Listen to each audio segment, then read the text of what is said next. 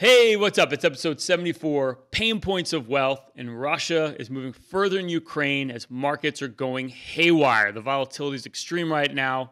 We know the Fed's raising interest rates next month. What does this mean right now? Is it time to go to cash? Or is it time to take advantage of the volatility to create your wealth long term? Well, we're going to break it down for you from our vantage point. And today we're going to talk about annuities. Annuities aren't bought, they're sold. Is it good investment, bad investment to have in your portfolio for your path to financial independence? Well, we're going to give you our thoughts on that as well. We got a great show. Hit the music.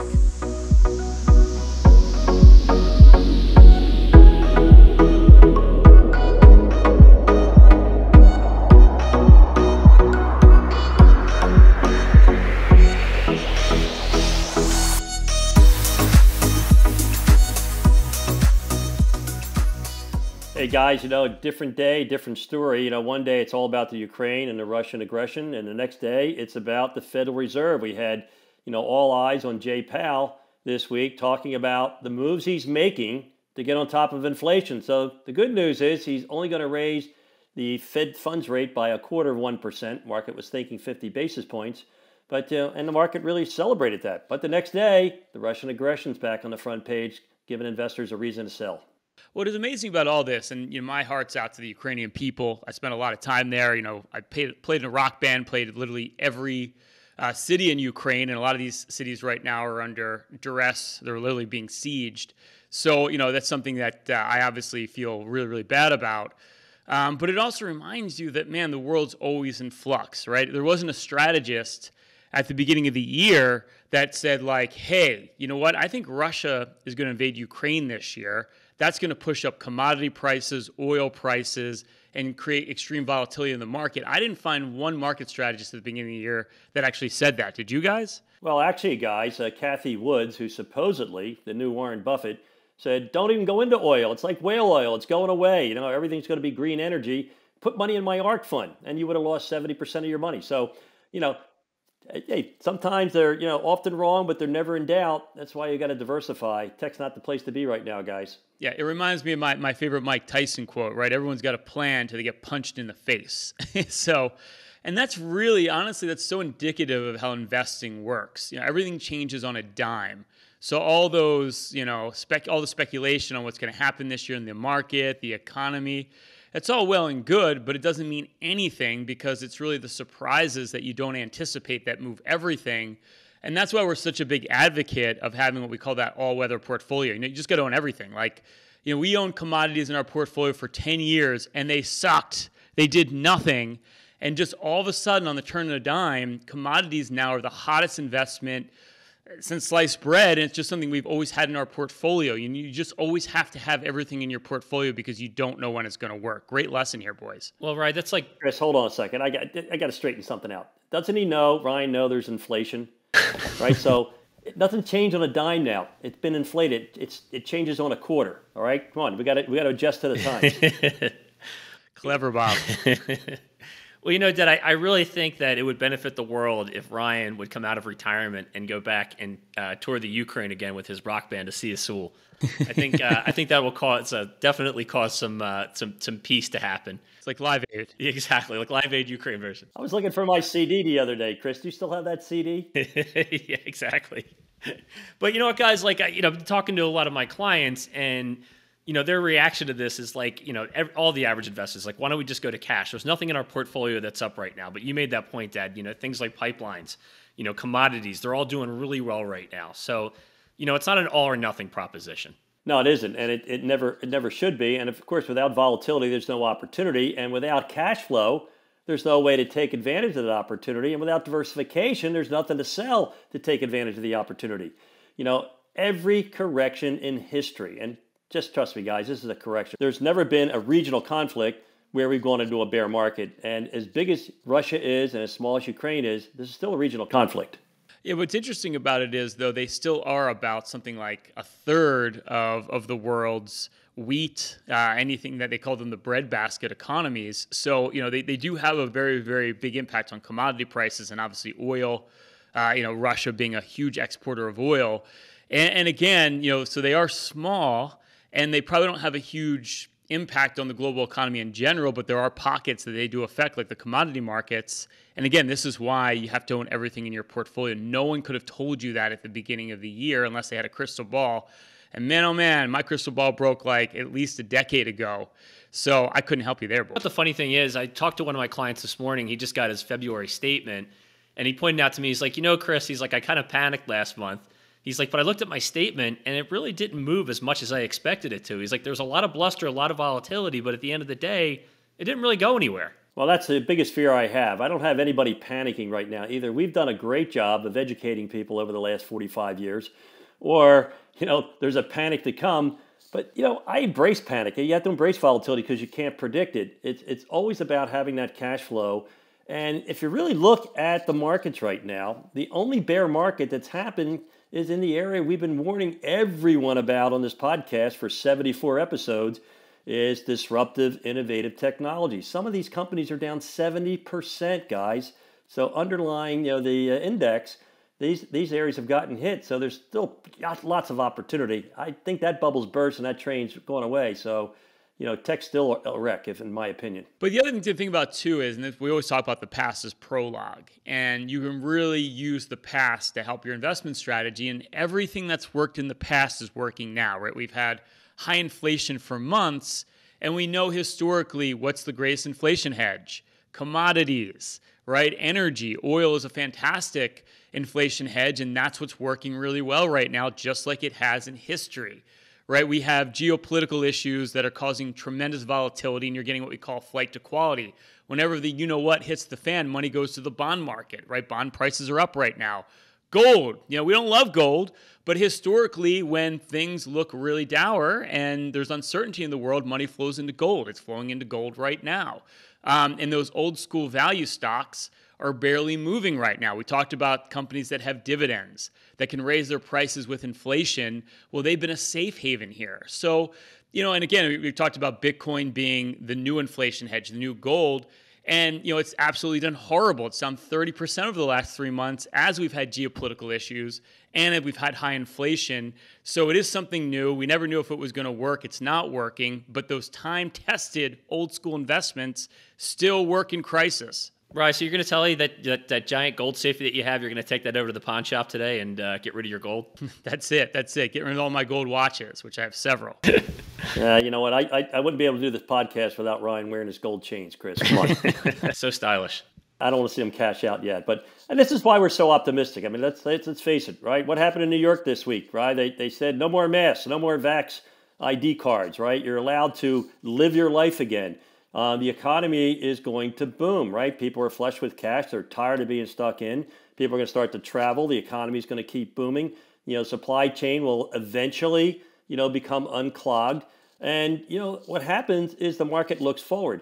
When you look at prices going down right now, it's what I call a price adjustment. It's a math problem, right? Interest rates are going to be higher. Inflation's higher. You put that into the equation, you get a different answer. It's lower. But you know what? Something that I don't hear on the financial news at all is the PE ratio on the S&P 500. It's very reasonable right now.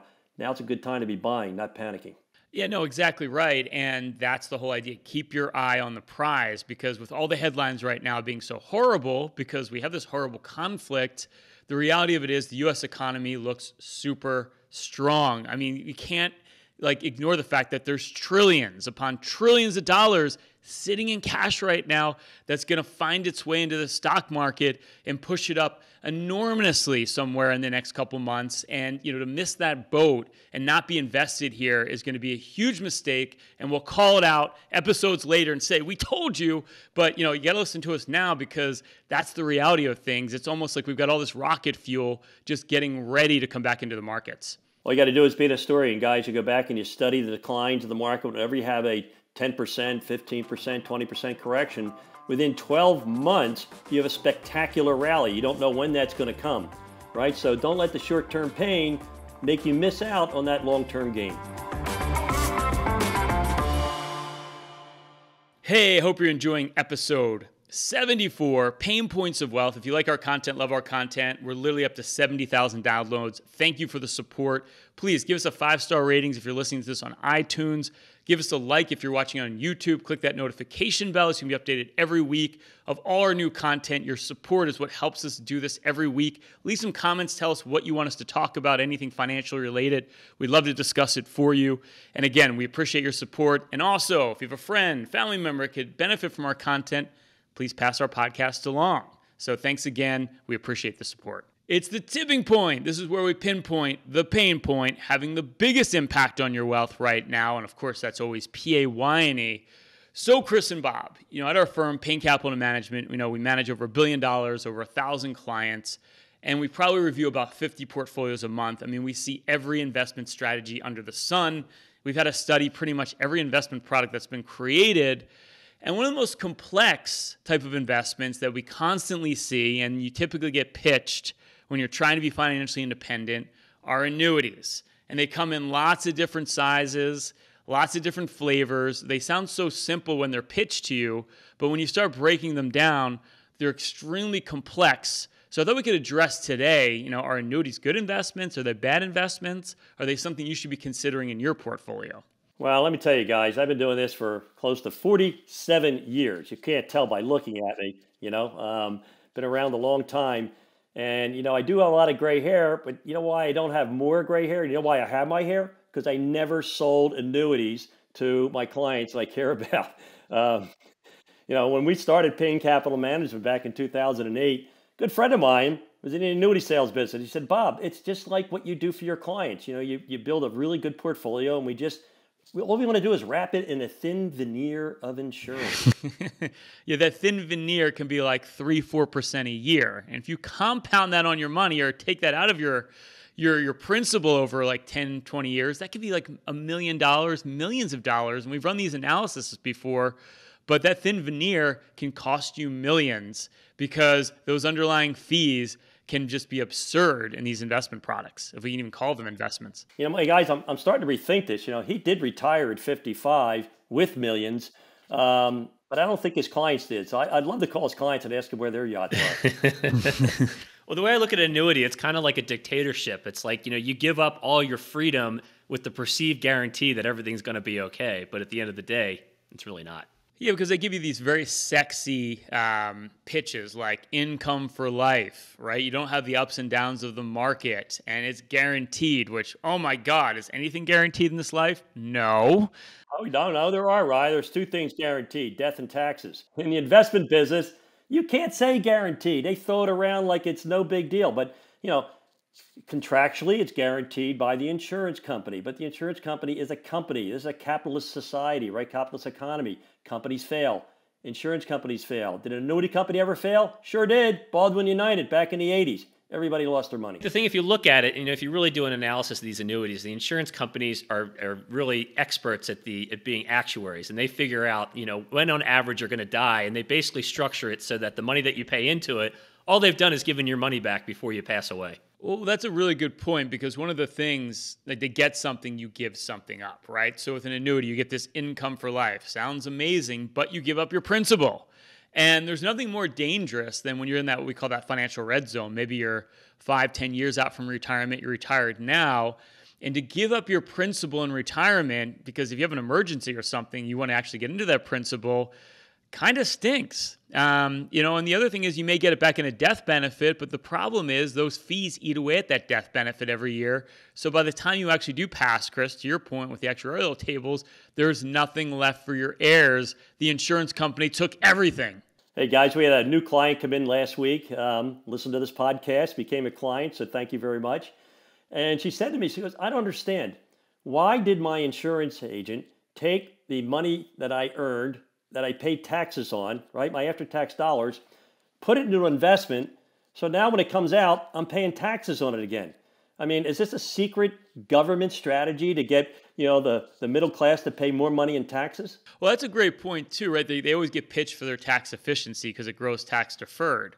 Well, it's like, that tax-free bonds, or if you own tax-free bonds, they're tax-free. Dividends now are at a 15% rate, Whereas money coming out of an annuity, you're paying ordinary income rates, which are the highest rates, and you already paid ordinary income on your money, Bob. It's like, God, what a scam. Yeah, and you can own a portfolio of high-quality municipal bonds where your income is tax-free, you're 100% liquid, and like a couple of my clients had to panic, not a panic, but in the panic when the COVID crisis hit. They had a purchase, they had large purchases, and they needed money. So they could liquidate their bond portfolio, but what they actually did was go in and borrow money at 1.5% on margin and maintain their portfolio. What would happen if you had to take that same money out of an annuity, Chris? You can't. It's tied up. It's locked up. You can't get to it. It's not a fixed income alternative, guys. You got a medical emergency? Sorry, can't help you, hon. I can't get my money. You've got a business opportunity. Sorry, can't take advantage of this opportunity. Can't get my money. I mean, what a horrible product to have positions sold to you, because you said, Rye, these are never bought. Right. It's like, Bob, your famous line. It's like when you're buying an annuity, it's like eating Chinese food. Tastes so good going down, but you feel so empty later. And that's the experience I've had. People are like, oh yeah, I bought that annuity. It sounded great. And then they're like, I don't remember how this works. It seems more complicated than I thought. Once you call the insurance company and you actually get the rundown, they're so complicated. There's all this math. And to Chris's point, the math is typically convoluted because the actuarials have figured out the way to make it so that you don't benefit the most, even though you think you are, because they cap your upside in some cases, right? But they limit your downside. But really, that they realize is markets only go up big in any given year. But they cap your upside at a very minimal return on the upside per se. You're just never really making out. I mean, I'm like, it sounds complicated as I'm talking about it. Hey, Rob. To be fair though, let's look at the bright side. It's the best of three here. The broker made money, the insurance company made money, the client didn't. But hey, 2 out of 3 ain't bad, right? And I'll tell you what, Rye. Ever since we brought Chris on this podcast, he's become cynical. I think you've poisoned him. As you always say, that a healthy dose of cynicism is not a bad thing. Well, here's the biggest issue that I see, and I feel bad for everyone who's stuck in these contracts. We're going through a period now where it's very different. Last 40 years, low inflation, actually deflationary environment. We're seeing inflation. Now, I hope we don't go back to the hyperinflation of the 70s. It was horrible, guys. I can't imagine how bad it was. But we just had a 7.5% year-over-year rate on the CPI. That could see 8% on the next report. And inflation is the biggest issue. It's the biggest risk every investor has in their portfolio right now in their lives. And these things are horrible in terms of inflation hedges. Well, that's a great point, because once you get that fixed income and you give up your principal, you get the same amount every single year, yet your cost of living is going up every year. So whatever amount you're getting, if it's $5,000 a month, $10,000 a month, well, in tomorrow dollars, that's only like getting half that amount each month because it doesn't adjust with inflation. Meanwhile, a diversified portfolio with bonds, dividend-paying stocks, the cash flow over time is increasing exponentially to keep up with inflation. In fact, if you look at stock dividends, they've increased over the inflation rate since 1950. So you're right, Bob. It doesn't solve for the most important, most critical aspect of your financial independence plan, and that is inflation. And that is like one of the dirty little secrets no one talks about when it comes to that quote-unquote income for life. Well, the reason stocks are a hedge against inflation is simply because they do increase their earnings, and you benefit by the increasing dividend flow. The number one thing I noticed on every insurance contract I ever looked at is they keep the dividends. The insurance company keeps it. They don't give you the dividends. That's how you pay for some of these things. But I'll tell you the thing that really, really ticks me off is, you see, every city I go to, there's a commercial with an insurance salesman pitching annuities. And they always have testimonials from their investors. Well, there's no fees that I have ever been charged. Well, how is this insurance agent able to pay for a commercial on national television or local television if they're not making any money? You know what? That's a great point, Bob. That's it, right? Because the commissioned salesman gets paid handsomely up front to sell you that annuity. So, not only are they charging you fees when they tell you they're not charging you fees, which is another story altogether. If they tell you you're not charging fees, they're definitely charging fees. They're getting paid, like some cases, like 5%, 8% up front, so they can afford to advertise all over the place. It's like the biggest red flag ever. Well, again, the insurance companies will mask that by telling you, oh, no, that's not a charge. There's a surrender charge if you take your money out. Yeah, what's the surrender charge? The commission they paid the salesman. That's what it is, and that's why you can't get your money out. So when you have to deceive people to sell something, it means it's probably a really bad product. And if you can't explain how this works to your child or grandchild in 5 seconds, well, then you better take a hard look and maybe find a better way to invest your money. What do you say, guys? Actually, you know what? I'd rather burn in hell than never sell anybody anything. Hey, hope you're enjoying episode 75, Payne Points of Wealth. Bob, Chris, and I now have a collective 75 years helping individuals just like you with your planning and investing. This is literally what we do every single day. Everything you hear on this podcast, along with some due diligence of your own, can help you get ahead financially, literally at any stage of your journey. But if you want a more hands-on approach and you're really looking to get to your financial independence goals, well, if you have over $750,000 saved for retirement, we will run for you our total financial master plan. We'll do that with no obligation or cost. It's a full holistic review where we literally look at everything for you. We'll go through every investment you own, those annuities, insurance products, brokerage products, show you where you can reduce cost, optimize your portfolio for taxes, do a complete savings and income plan to make sure you're on track to be financially independent. Simply go to www.paynecm.com/financial plan to see if you qualify. There's no other firm out there that will do this work up front. We go through it all. We'll build you your own financial portal. Literally go to www.paynecm.com/financial plan if you have over $750,000 saved for retirement to see if you qualify for a free financial review. All right, gentlemen, it's the hidden facts of finance, random financial facts that may surprise you or even shock you. All right, Bob. The 15 managers with the highest performing funds in 2021, these would be hedge fund managers, raked in a collective $15.8 billion last year. Citadel's Ken Griffin jumped to first place. He hauled in $2 billion in 2021. Not a bad payday. Well, I guess that's why Ken was able to buy the most expensive property ever sold in the city of New York. And, Ryan, I'm just wondering, why haven't you been invited over for cocktails? Ken, call me up, man. I'm here in the city. I'd like to hang out with you. Chris, the global value of crypto grew by nearly $1.5 trillion last year, compared with the S&P 500's rise to nearly $9 trillion in market value. But Bitcoin's Achilles heel is instability. Increasing the cryptocurrency allocation to 10% of your portfolio, which a lot of people have more than that, triples the overall portfolio volatility by nearly 23%. So if you want to guarantee to create more volatility, just add Bitcoin. Right. Are you saying that having a 40% swing in cryptocurrency in the course of a year is volatility? I mean, for a real cowboy like you, it's no big deal. That's why I put my money in Bobcoin. Hey, Bobcoin never fluctuates, just like his hair.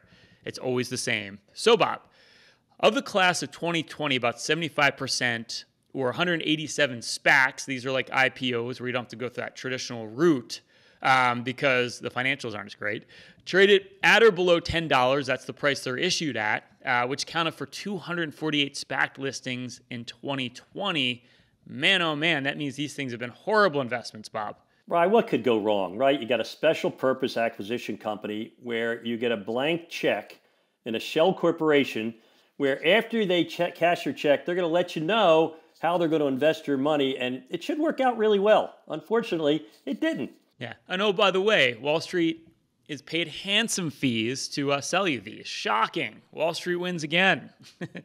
It's 100 to Wall Street, 0 to the retail investor. 100% of the times you lose.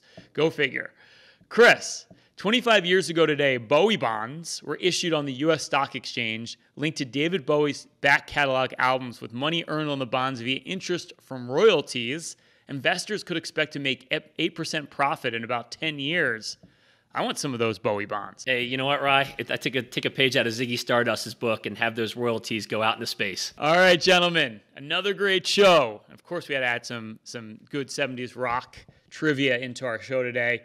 Hope you enjoyed episode 74, Payne Points of Wealth. If you like our content, love our content, give us that 5-star rating. Give us a like on YouTube. Click that little notification bell so you can be updated every week of all our new content. We appreciate your support. As always, stay loose and keep an open mind.